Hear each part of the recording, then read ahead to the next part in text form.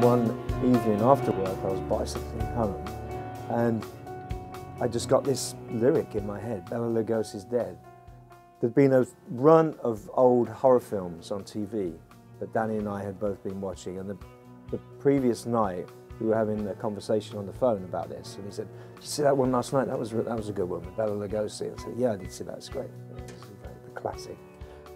And so that was in my consciousness, and then this lyric just kind of came to me, white on white, translucent, black capes back on the rack. Bela Lugosi's dead. So I got off the bike and got a slip out and wrote that first line down. The bats have left the bell tower. So by the time I got home, I had all these labels, and I just put them out on the table and transferred them into my little notebook. And then that night, no, the next night, we had a rehearsal, and I just gave the lyrics to Peter.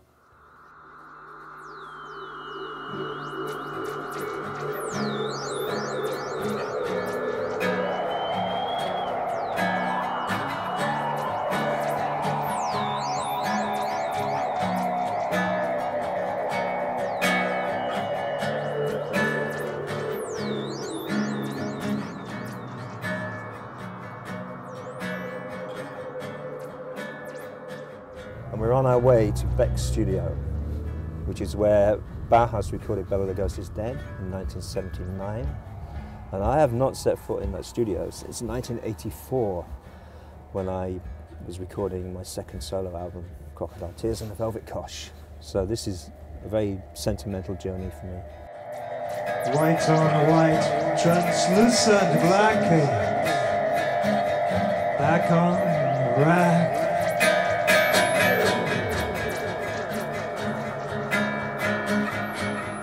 Bela Lugosi is dead. The bats have left the bell tower.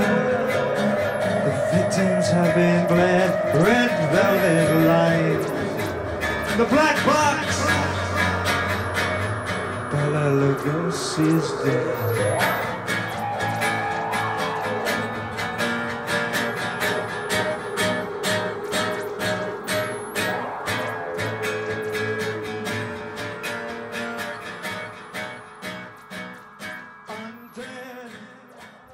This is post-Bauhaus festival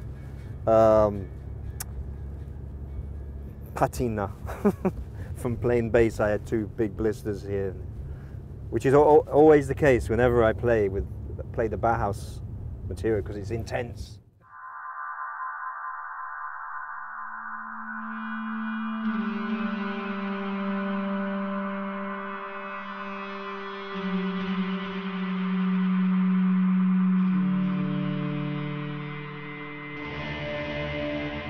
Why did you choose to play with a fretless bass? Because I liked the way it looked. It looked sexy. And then and the guy in the music shop, he was trying to put me off. And I'm of the kind of personality, when somebody tries to put me off, I try harder to get over that. So he's saying, "No, kid, that's a whole other beast. You need the frets. You're just starting. That's a whole other animal, you know." So I want to try it. Can I try it? No, you don't. Look, but I want to try it. So he got it down. And as soon as I held it, it felt right. You know, I was only a teenager, but it's just like, just had this kind of slinky feel, and I gravitated immediately to it. So I've always stuck with the fretless. Yeah.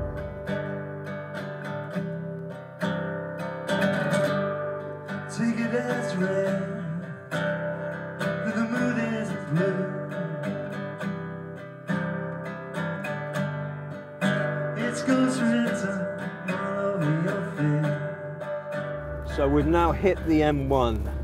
This road is very important. I would go up and down in my little Moggy Minor, my little Morris car, and I'd have a little cassette player jammed in between the gear stick and the front of the car, and I'd play cassettes driving up and down. crocodile tears. I was in the band to see gigs in London. I would go down, I saw the Sex Pistols and the Clash play at the 100 Club in 1976. I'd go down and see the pub rock bands at places like the Hope and Anchor, the Nashville Rooms. I'd go and see bands like Dr. Feelgood, one of my favourites, Kilburn and the High Roads, the Stranglers, and this was just before punk. Beat me up with a velvet car.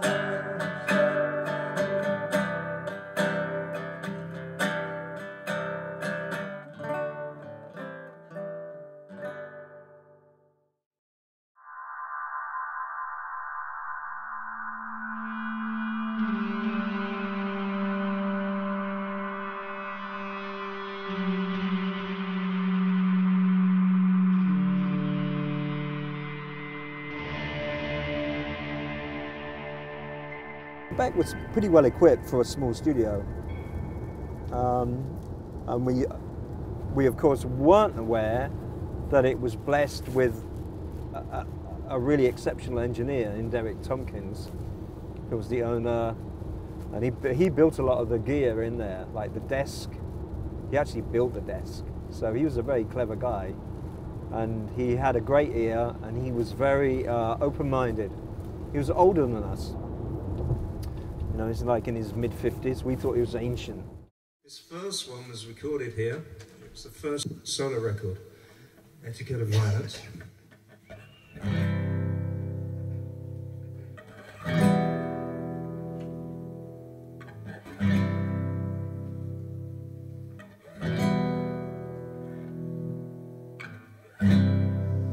Pour me out a miracle.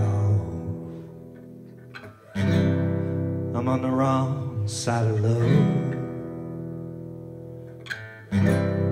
Silence is a sanctuary when there's no place left to go. Safety in numbers, danger in the crowd. You're saying nothing, but you're saying it too loud. Back to Beck.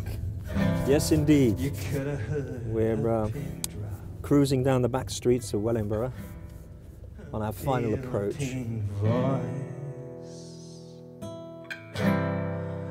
Whispering sweet nothings would have seemed like a crowd's rejoice. Lister Road, getting closer. Here it is. And there it is indeed. Let me wind the window down. Beck Studio. It looks just as I remember it, back in 1979.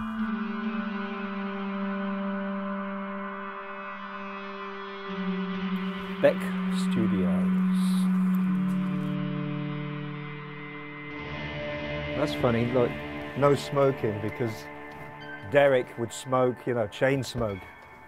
It's like, hello! And you.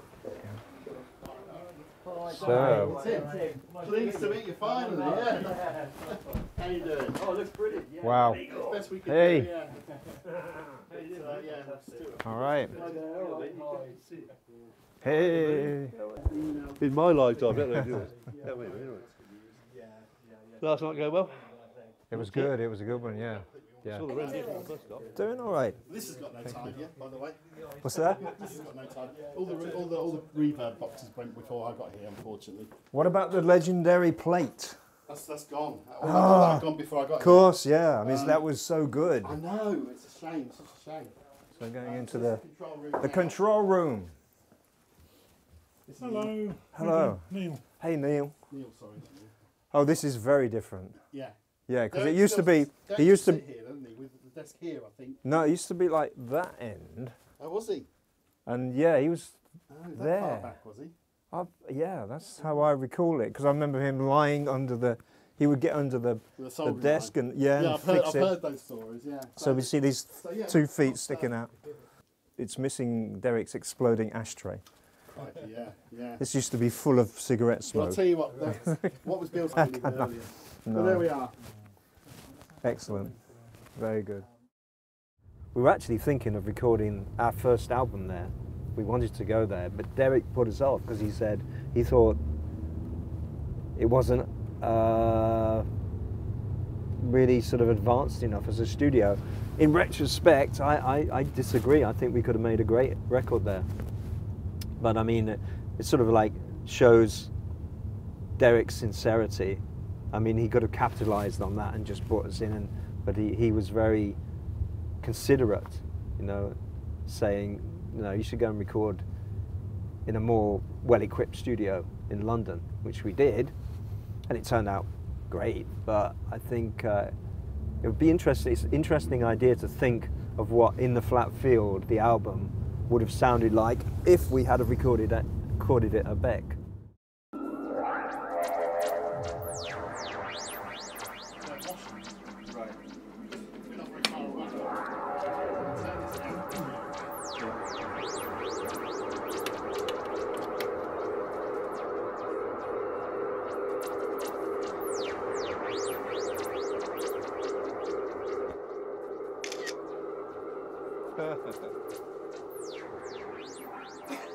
I tried just recording the effects pedals with no input into them, just a jack plug in the room, and I thought that's what I could contribute to the track on the day. It's to try and draw in some of the electrical energy from the room into the performance via just having an open cable going into some effects, which would then generate a backing to go with it.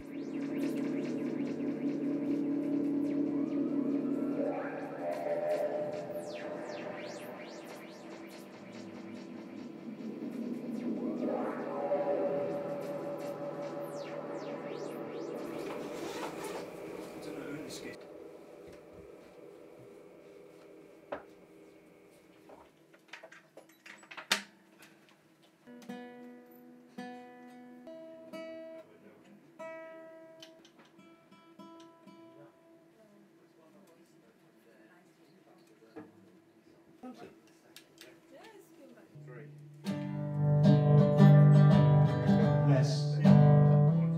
Yeah, and then we're firing through. Do you have reverb on that coming through to you? Do you have reverb in the guitar coming through to you or not? Yeah. Got that? Yeah? Touch more volume, just a little bit. Okay. Too much. Yeah, it's very sensitive, this. Down. Yes.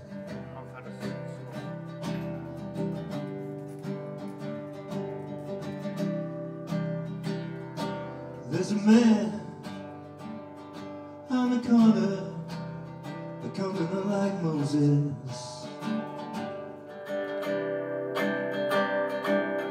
flagging new religion. Guitar's much too toppy. We're just putting it through here now, sorry. Yeah. Make it like as natural sounding as you can. Nice and warm. There's a man on a corner, coming on like Moses, flagging new religion like a bunch of plastic roses. 1, 2, 2. Yeah, okay. 1, 2, 1, 2. Want to roll off the... I need two, don't I? 2, Stereo. 2, 2. Do one like that, though.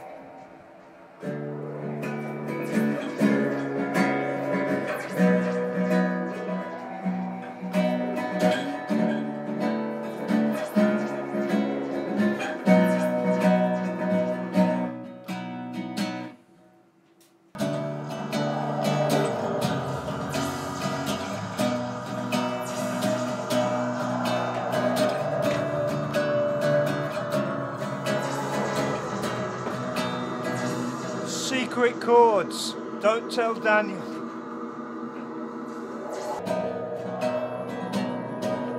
white on white, translucent black capes, back on the rack.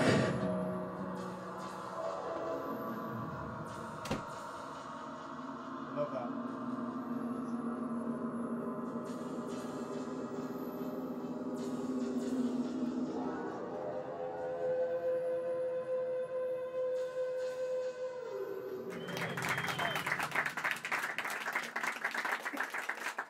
Sounds like this interview could take a very long time.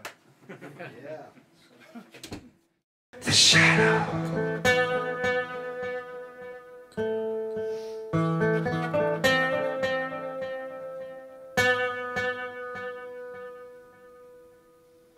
All our dreams are melted down. We're hiding in the bushes. Dead men doing Douglas Fairbanks stunts. All our stories told, our films lost in brushes. We can't paint any pictures, 'cause the moonlight on our brushes. Extracting wasps from stings in flight. Who could miss the moonlight? Extracting wasps from stings in flight. Who can miss the moonlight? Extracting wasps from stings in flight. Who can miss the moonlight? In the shadow of his smile. In the shadow of his smile. In the shadow of his smile. I think Peter was, if I recall correctly, he was actually in the same room. He was in the room here. And it was the first time that he sang into a mic in a studio. So it was a big deal for us, you know. It was like our first proper session. And we were very excited, and especially about Bela, because we knew we had something a bit special with that in the bag, you know. And we wanted to put it in the can. So we did. Great. First take. Yeah. Yeah.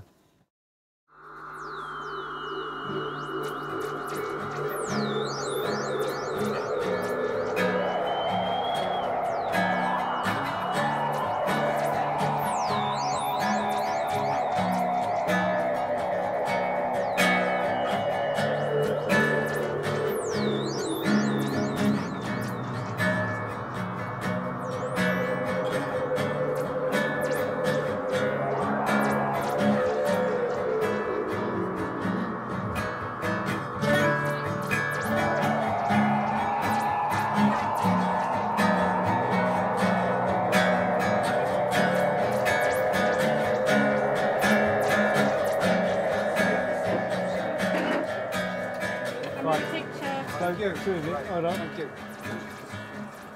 Excellent. Perfect. Thank you. David. Cheers. Thank you.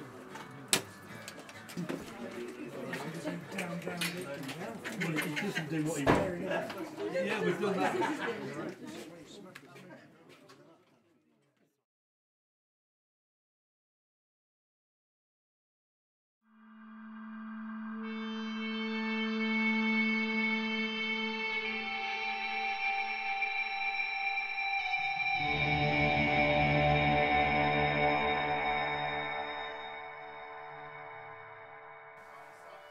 Hear it from the top. Okay, all right. Well, okay, here we go.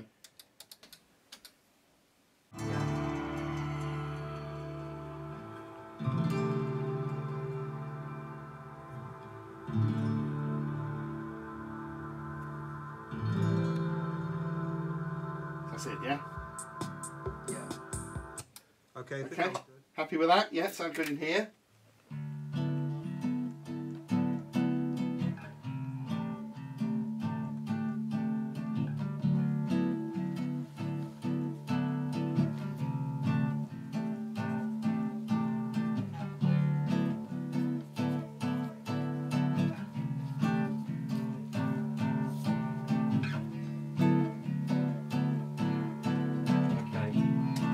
So we've got to move everything basically, haven't we, apart from. So this is a technique that Derek Tompkins taught me many moons ago here at Beck Studio, and it's rather clever. It's rather clever.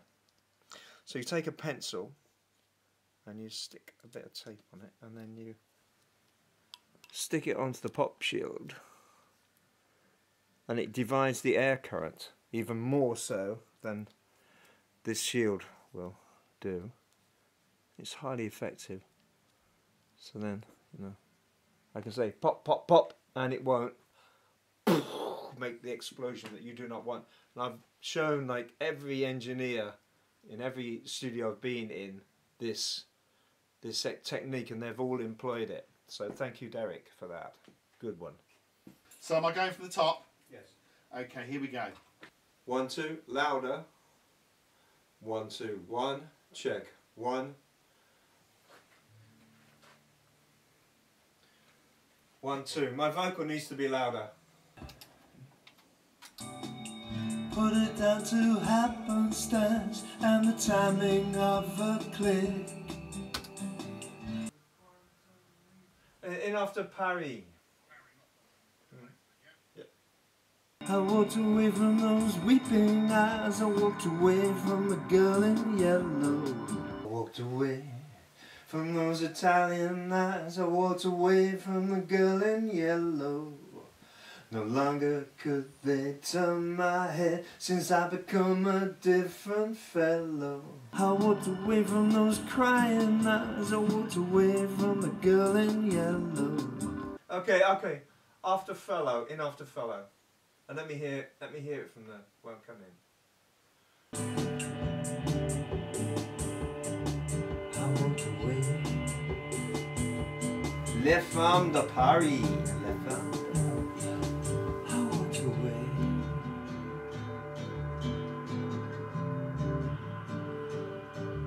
I walked away. Far, far, far, far, far, far, far away. Try that.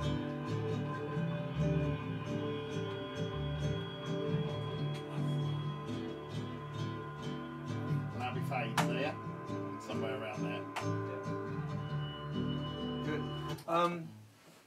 That's much better take than the first one. Yeah, no, Doing it all the way through, it's much more natural. There was one little bit I liked right at the end of the first take. So just play it from the First end. take. Yeah. It was just one word. It was like, walk away.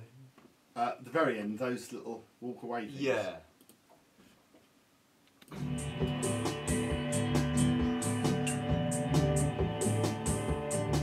I walked away.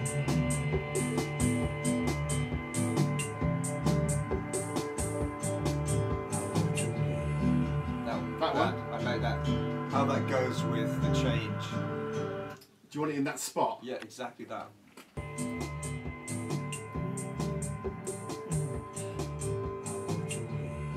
Great. Just that. Good. Yeah, fantastic. That vocal's there, isn't it? Yeah, it's got the yeah. it's got the flavour. It's the room again, you see. Yeah. Helping, Absolutely. hopefully. Yeah. I walked away from the girl in yellow, walked away from the girl in red, walked away from the girl in midnight blue, I walked away from the girl in my bed. Right. Crikey. Fuck. Turn that camera off. Too late.